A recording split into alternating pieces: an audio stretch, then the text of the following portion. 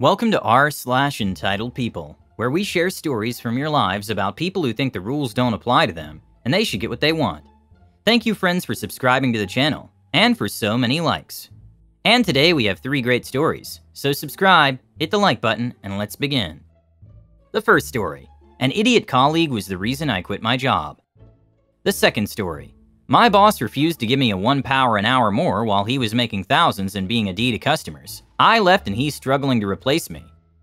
The third story: the manager who kept promising to look into it never did. So I did it, just left.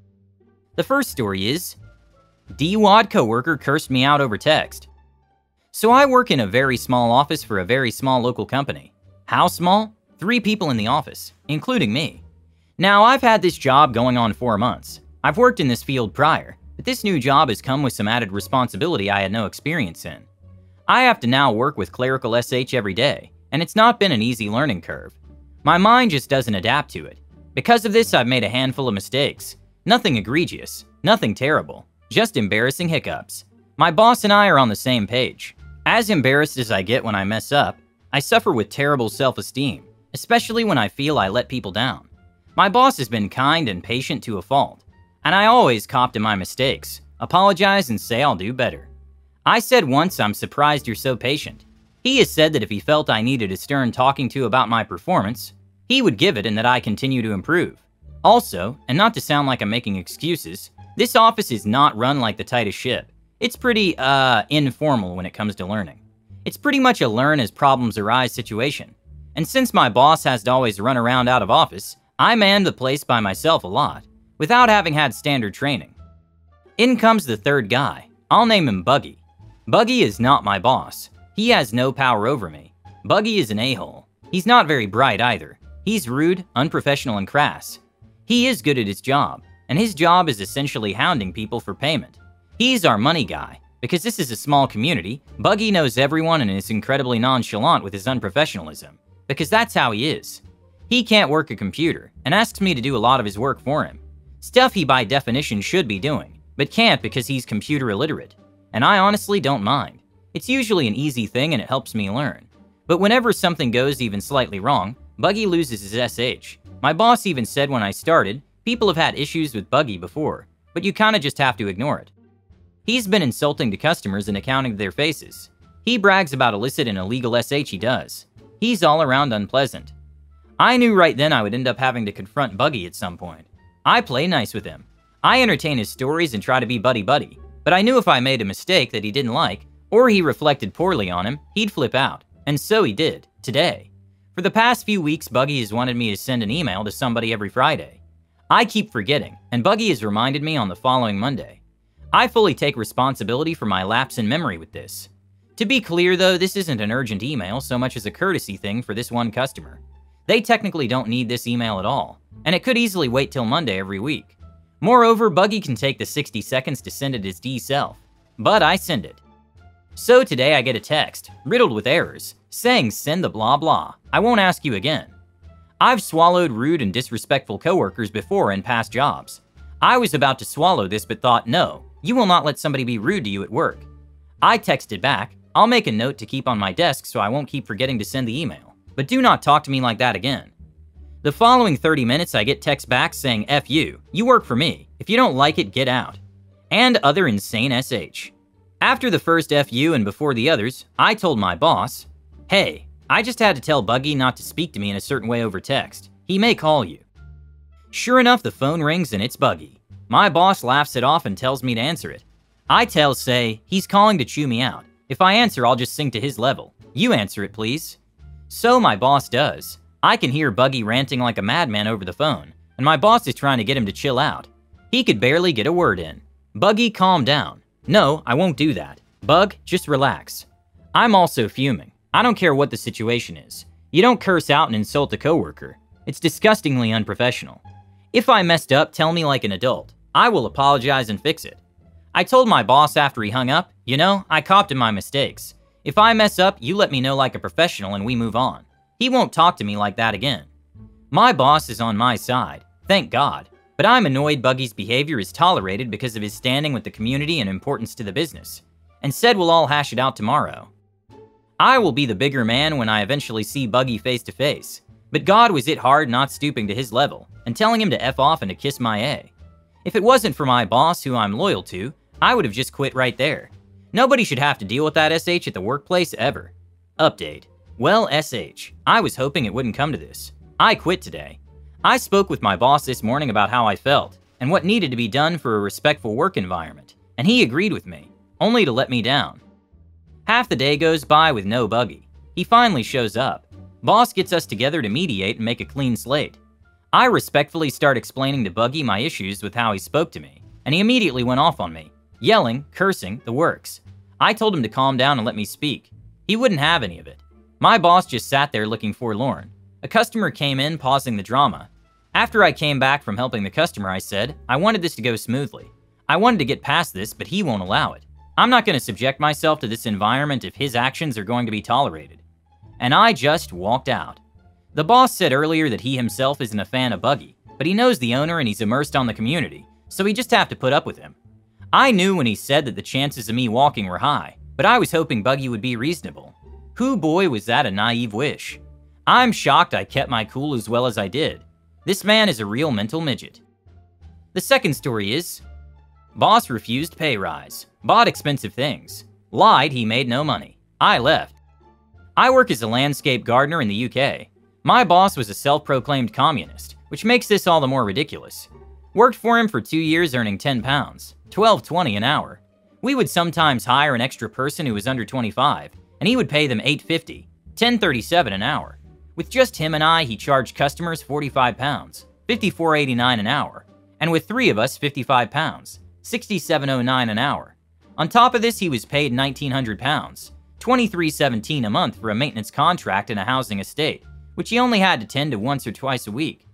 We would work 40 hours in the height of summer, and much less sometimes nothing in the winter, just the way it goes with weather here. But he still got his contract money, which is fair enough, so he was making £1,935, $23.60 a week on the good months, March through October, then it would taper off. I wasn't paid for time in the van between jobs. They were all close, so it added up to 1 or 2 hours a day. So of the 40 hours a week, I only got 30 to 35 of those, so me and the other guy would get $350, $426, and $297, $362 respectively a week at most.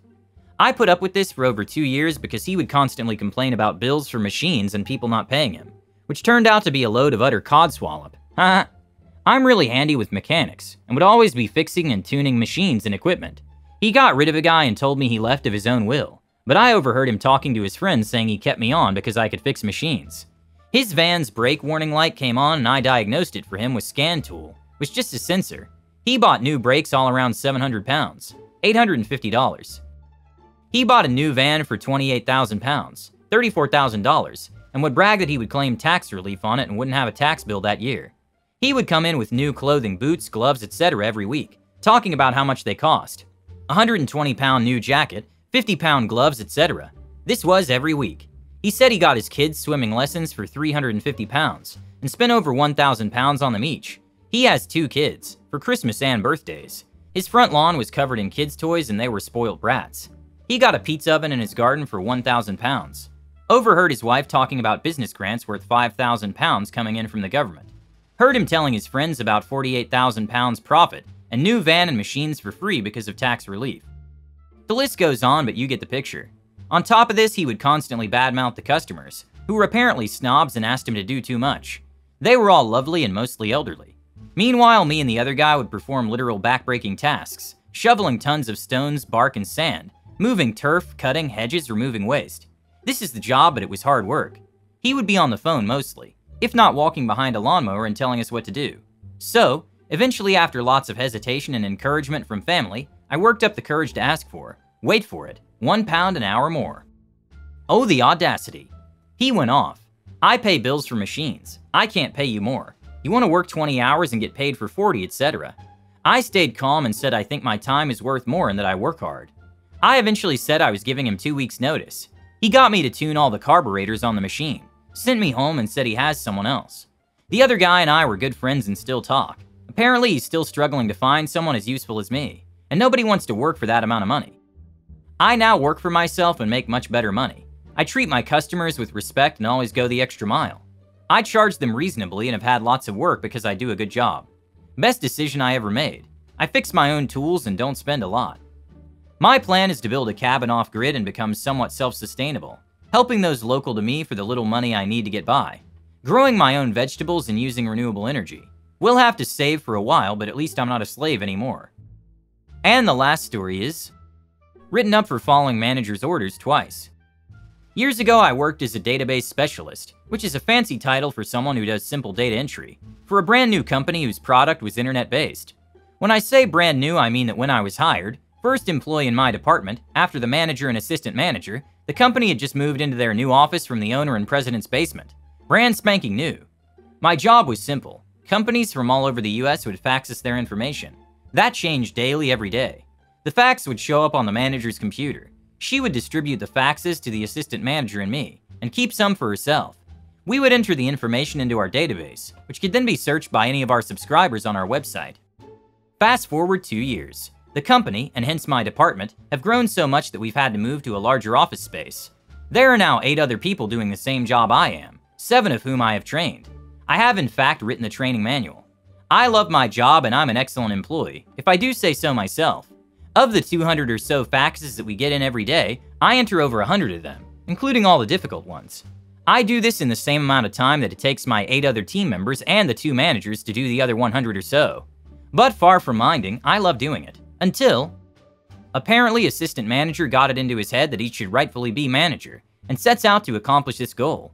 The way he goes about it is to write programs for the computer, which he somehow thinks will get him promoted into manager's job. Don't ask me how, as manager built the database, has been with the company since it was in the basement, and is personal friends with the owner and president. In order to have time to do this, he starts handing me most of his work. I don't mind, I think it's fun, so I add it to my workload without complaint. Manager sees this as a threat to her position. Again, don't ask me why. So she calls me into her office for a chat. I am informed that the work assistant manager has been giving me is above my pay grade, and that I'm not allowed to do it anymore. I agree that I will not, but explain that it has been given to me by my boss. She says she will handle him. Less than an hour later, assistant manager gives me some of his work to do. I tell him that I've been told by manager that I can't do it anymore. He gets irate and starts yelling at me, in front of the whole department, and telling me I'm your boss and I'm telling you to do it. I again explain that I can't. So he writes me up for insubordination. Naturally, I go to manager and explain what happened. She says she'll take care of it.